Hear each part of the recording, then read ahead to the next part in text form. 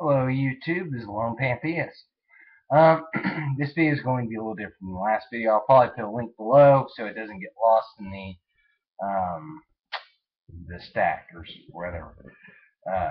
The train, I suppose, now that what it is. I wanted to talk today about what I've learned from Hinduism and Zoroastrianism.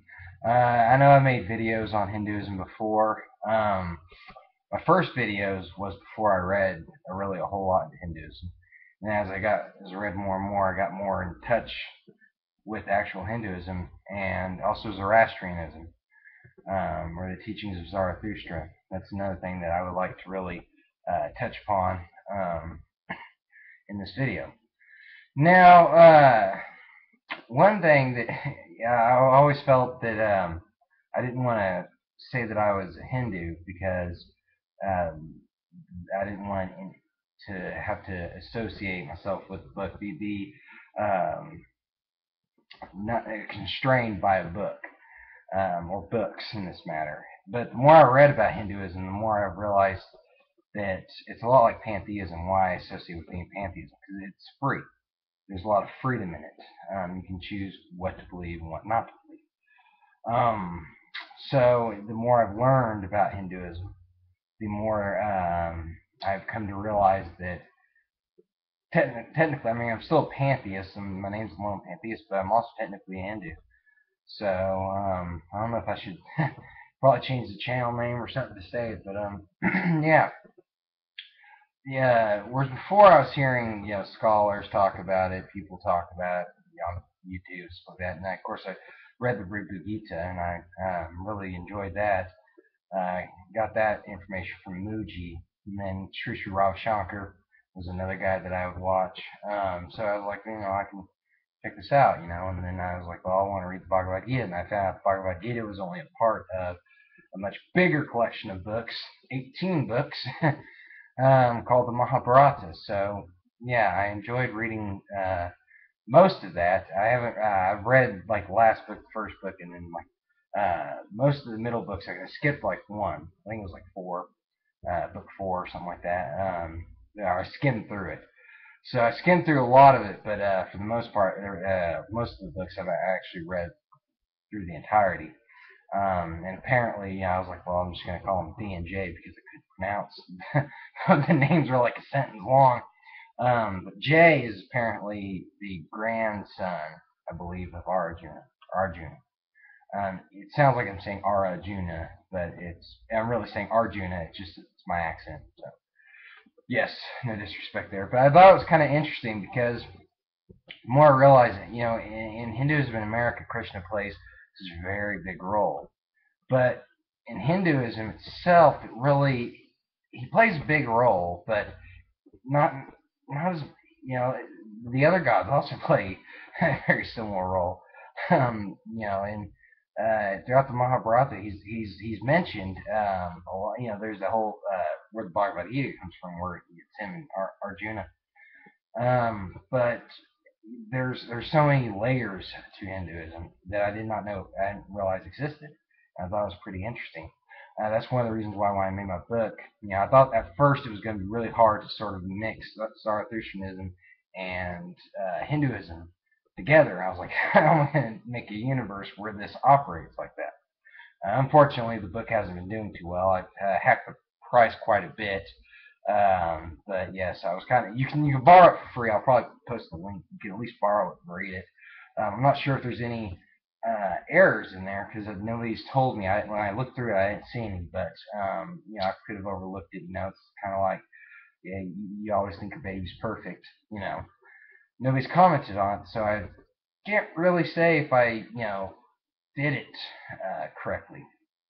If it's all good, from what I know, it was from when I posted it, but there could be some mistakes.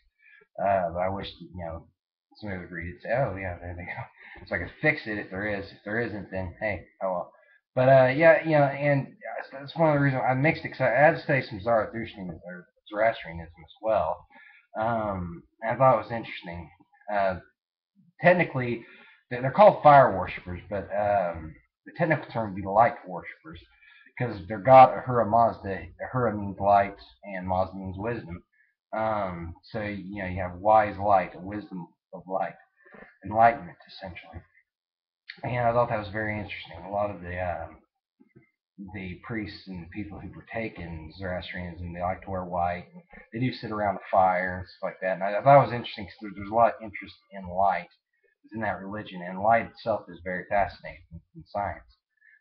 Um, but yes, so more and more I've come to realize that I'm really in line with Hinduism, and you know, I just find it there was a lot of layers. I didn't know about Shakti when I first was making videos about Hinduism. She's sort of like the feminine version, or is that Prakti? One of those. I should have looked that up. But one's a feminine version of Brahman.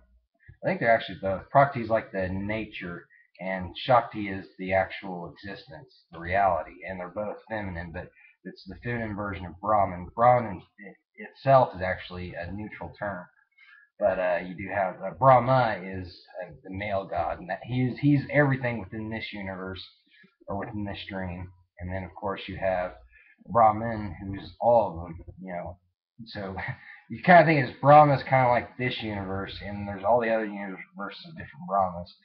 But Brahman is the underlying reality of it all. I thought that was pretty interesting. Shiva is also very interesting. One thing you notice when you learn about the gods in Hinduism is that the more and more you learn about them, the more and more they just start. They go from having like a trait, and then they start saying, and then as they build up, they essentially declare themselves as Brahman or the para-Brahman, Brahman. And so they essentially just say that eventually after you do all this learning about them, you find out that they're Brahmin. That's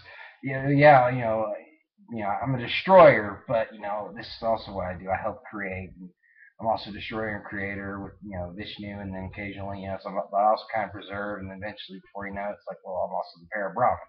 So basically, the whole underlying thesis of it is that all these gods are essentially the same, and then the real underlying thesis of it is that you and I are essentially the same. There are differences, and that's one thing that Hinduism sort of looks at, like we have a universe, we're all a part of it, we're all connected into it, we all have the same origin, but yet it does recognize the fact that we are all different, individually, culturally, and things like that. That's something that you don't really see a whole lot in religions.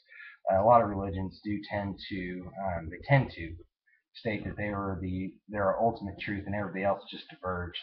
Hinduism doesn't really see it that way, and that's another interesting aspect of it. Zoroastrianism was the first religion to really develop duality of light and dark, which is really tough because Ahriman, which is darkness, um, there's actually sects of Zoroastrianism that just don't consider him to be in existence because he's opposite of God. If God's existence, Hermos's light, existence, and everything, and Ahriman's darkness and nothingness. If he's nothingness, he doesn't exist. Therefore, he's nothing, and therefore there's no such thing as Ahriman. But basically, they get into the more psychological aspect. Good thoughts, good words, good actions. That's their take on everything, and that helps you from bad thoughts, bad deeds, or bad thoughts, bad words, and bad actions, which comes from Ahriman. Ahriman's name also is Angra Manu, I believe. And Angra is kind of funny because it sounds a lot like the English word anger, which is when you're mad. And, apparently, Ahriman is responsible for madness. So yes, to them, it was more of duality of psychology, kind of like jihad, the jihad within you, and Islam. But with them, it was just more of like, you have the underlying devil, okay, and then you have the inner self. The inner self is what you got to conquer. Outside, that'll be conquered by Hermazda, but inside, you have to conquer your own devil, I suppose. It's really sad that religion kind of got overtaken by a religion that's kind of like it, but in a way that it's more strict.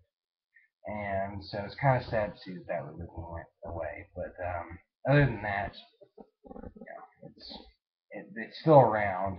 Hopefully, it will remain at least in history books. But yes, so I didn't know a whole lot about it, so I kind of want to get on track with talking about Hinduism. That's why I'm making this video. I know it's over 10 minutes. I'm going to end it soon. But yeah, I want to get on track with talking about Hinduism because there's a lot of interesting developments that I've discovered in it. I was not really um, sticking up for caste system in my older videos, but I was fighting against it only to, I was like, well, yeah, it's bad, but this is why most Hindus don't believe in caste system. Then I studied the Varna system, which is caste system, and I've discovered that there's a lot of interesting developments that happened when the Muslims invaded, and also with the British, and the fact that there was never really a Dalit caste um, in older Hinduism. And the Varna system is only in a pyramid because of the population, not because of necessarily the hierarchy. Of course, a priest, the Brahmins, would probably be a little bit higher up than the merchant, but they were the tasks that were assigned to each member of that society, and the way it functions actually sounds like it would actually be a good system when used properly. You have to use it properly, otherwise, you get very bad results, like we see occasionally in the rural parts of India, or at least I see in documentaries, and I've heard from other people, but who are Hindu. But for the most part, if done correctly, it would actually make a society operate a lot better, in my opinion. So, I don't really see that as being something bad in Hinduism anymore. I see that the changes that have occurred could be classified as bad, but I don't really see that as being that bad. So I want to really address that in my later videos. But anyway, that's all for now, YouTube. This is a duo video day, I suppose. A bonus video. So that's all. See you later.